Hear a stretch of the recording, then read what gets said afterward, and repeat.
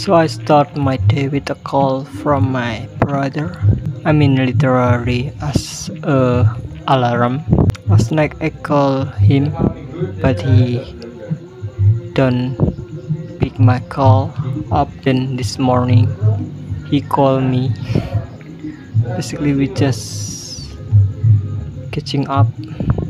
It's been a while since I am talking to him and his wife. She live in the different city.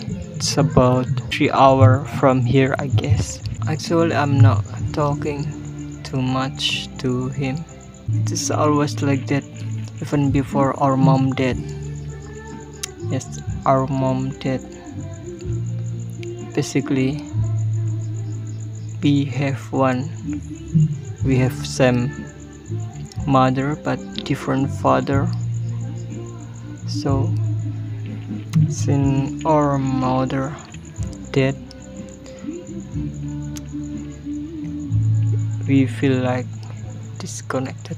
But actually, it is always like that. I mean, I never really talk too much, and he know about that, and he just accept that.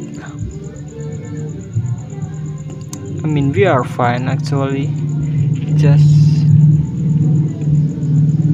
you know that I am introvert.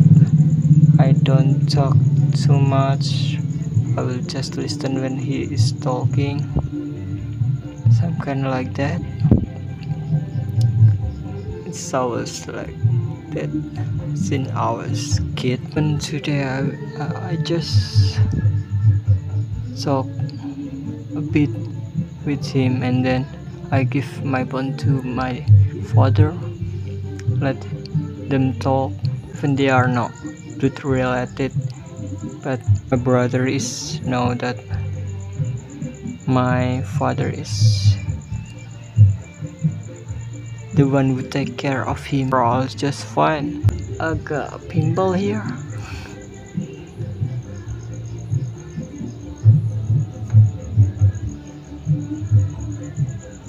So I talk about my brother.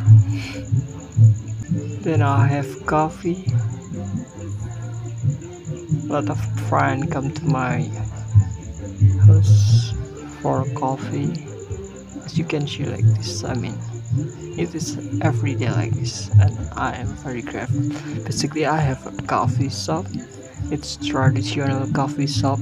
I mean, it's called Warung here. Warung Coffee. And if you can hear the music, that's my friend having coffee, enjoying night. I mean, touch.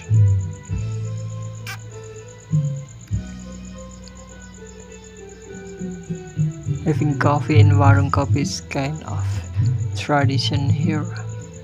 I think it's enough for now. Night.